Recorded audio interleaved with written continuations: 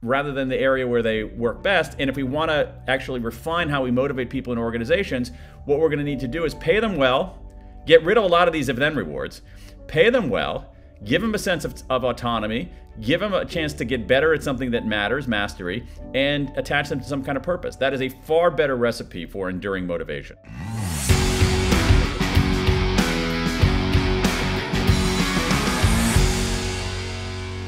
What's up, everybody, and welcome to the show today. We drop great content each and every week, and we want to make sure that you guys get notified. And in order to do that, you're going to have to smash that subscribe button and hit that notification bell. And if you've gotten a lot of value out of this, make sure you give us a like and share our videos with your friends. All right, well, welcome to the show, Daniel. We're excited to chat about your latest book, The Power of Regret: How Looking Backward Moves Us Forward. Thanks for joining us. I'm glad to be here with you guys. Awesome. Well, I have to say you wrote one of my favorite books of all time, Drive, and the book really covers how human motivation is counterintuitive and the carrot stick approach doesn't really work when it comes to motivating people and teams.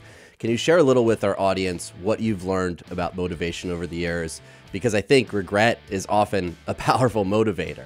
So for that book, Drive, AJ, what I mentioned, what I did is I went back and looked at about 50 years of science on human motivation, and what it tells us is that human beings are complex. Okay, we have a lot of different motivations, but I think the core idea there, in terms of work and school and individual performance, is this: there's a certain kind of motivator that we use in organizations.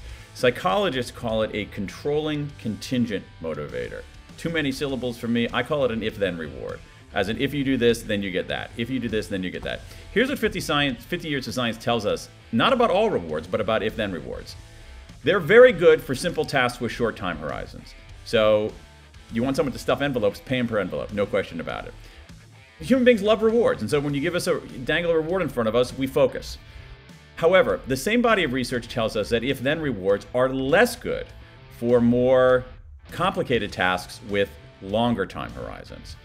Why is that? It's the same reason that it narrows our focus. And when you're doing something more complex, more conceptual, more complicated with a longer time horizon, you want to look expansively. And so the problem is that we use these if-then rewards for everything rather than the area where they work best. And if we want to actually refine how we motivate people in organizations, what we're going to need to do is pay them well, get rid of a lot of these if-then rewards, pay them well, give them a sense of autonomy, give them a chance to get better at something that matters, mastery, and attach them to some kind of purpose. That is a far better recipe for enduring motivation. And I think many are feeling a lack of all three of those areas with the Great Resignation and the way that work is rewarded in the current environment. I think it's a great point. At some level, and I use this term intentionally, that the last 2 years, I can't even believe it's been freaking 2 years, but the last 2 years have been a kind of an unmasking. And I think a lot of people, I think part of the Great Resignation, not all of it, is people looking at their jobs and saying, this is a terrible job. I'm not being treated well. I have no sovereignty over what I do or how I do it. I'm not getting better at anything. I'm not contributing. What's the point? And so at some level, it's a wake-up call. I'll give you one more beat even on autonomy. Which is one of the central things that keeps people motivated over the long haul. When we think about autonomy, to me, the best way to understand it is to think about the opposite of autonomy, which is control. Human beings have only two reactions to control. We comply or we defy. That's it. And so if you want people to actually engage, you got to give them some sense of self-direction. And this is why autonomy is so central here. And we've had this 2-year experiment in giving people greater autonomy, and it worked. I wrote a book 20 years ago called Free Agent Nation, about the rise of people working for themselves, where I was like, hey, there are going to be a lot of people self-employed and we're going to be working at home. And everyone says, you're crazy. You don't know what you're talking about. You can't trust people to work at home. And it's like, we can't possibly do that. And then, around the world, 200 million people did it in 4 days. And as they say in my home state of Ohio, that's a hard egg to unscramble, man. And we've shown that you can trust people. And if we go back to these very controlling mechanisms, it's a disaster for organizations, and people are going to leave. Now, what we're always fascinated about with all of our guests is how they actually apply what they've learned from the science in their own lives. How would you say you've utilized the science around motivation to help find drive yourself? I'll give you two in particular. So one of them is what we know about from some great work from Teresa Mabule at Harvard Business School is that the single biggest day-to-day motivator on the job is making progress and meaningful work. So the days that we make progress are the days we're meaningful. The trouble is that in many organizations, and certainly in remote work, we don't always have a sense of how we're doing. Are we making progress? So one of the things I've been doing probably for 7 years, 8 years maybe, is a progress ritual where at the end of every day, I write down, I have a running document, what I got done. And so the idea is you take a punctuation mark in your day, literally 30 seconds, and like what you got done. You know, it's like I'm a little bit more analog than a lot of people, but here I'm showing, you know, this is my list of things to do today, which are in paper with a pencil. But, you know, have you guys ever had a to-do list? And you guys ever used a to-do list? Yeah, all the time. Okay, in the old days, in the Johnny's saying in the late 19th century, when he would get off his stagecoach and go into his log cabin, he would sometimes use a to-do list. Okay, so here we go. So have you ever done this? You got a to-do list. You have the stuff on your list, but then you do something that's actually not on your to-do list. Have you ever then written that on the to-do list and crossed it off? That's what we're talking about. We drop great content each and every week, and we want to make sure that you guys get notified. And in order to do that, you're going to have to smash that subscribe button and hit that notification bell.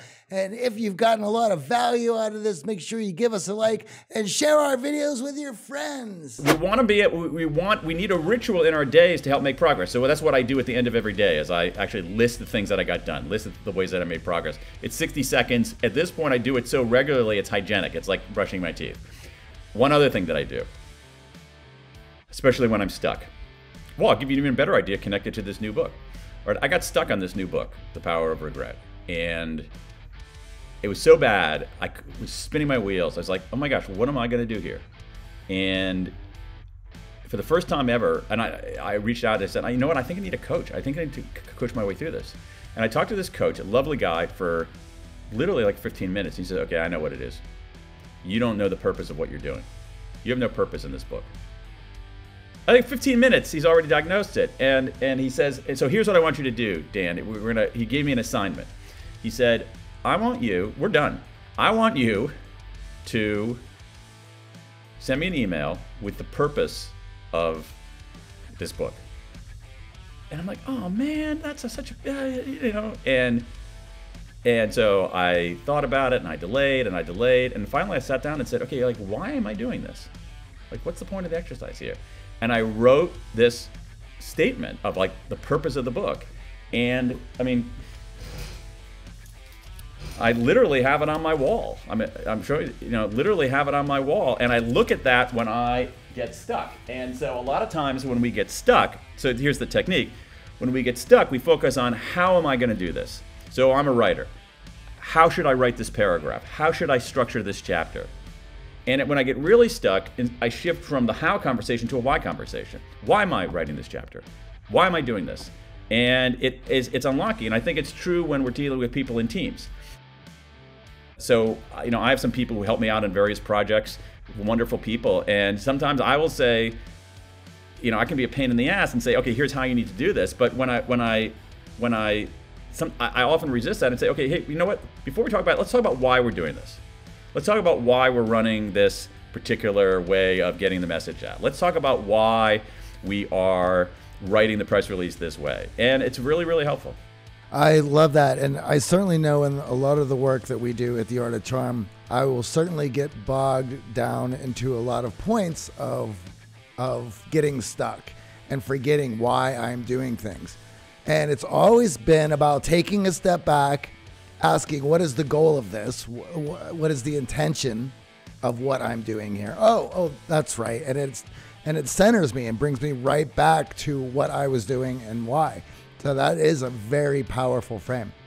Yeah, and the thing is, what I like about it, what I like about the way that I do it, like again, I have a huge bias toward easy stuff and small wins because I think we're more likely to do it. And so this progress ritual at the end of the day takes me 60 seconds. You know, if it was like, Dan, take half an hour at the end of every day and write an essay that reflects on your sense of progress, never going to do that. Even this thing about, even this, like this purpose statement here that I wrote to unblock myself, I look over there. Sometimes I don't even read it. You know what I mean? But simply just having it within the site.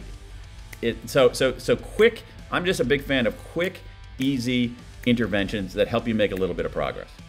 I think what we found in a lot of our clients who have been struggling now with this move to remote work is the purpose was missing, and a lot of the socialization and the connectedness of being in the office together was replacing that purpose and masking itself as motivation. And now that they've been disconnected, we don't really know if our work is meaningful. We don't really know if it's actually moving the needle.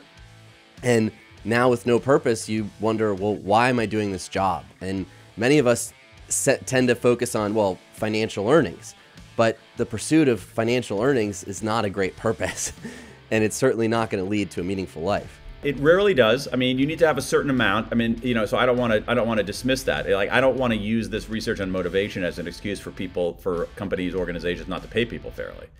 You have to pay people fairly, and people judge their pay with an eye toward that fairness. If you don't pay people enough, you don't pay people fairly, they're not going to be motivated.